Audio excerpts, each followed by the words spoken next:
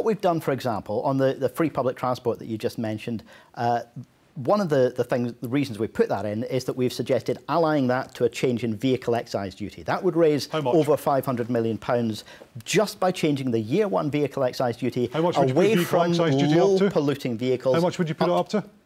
Well, we've published, I'm not going to remember every single figure for every single band, but we published that the other week, and it would raise up to £500 million.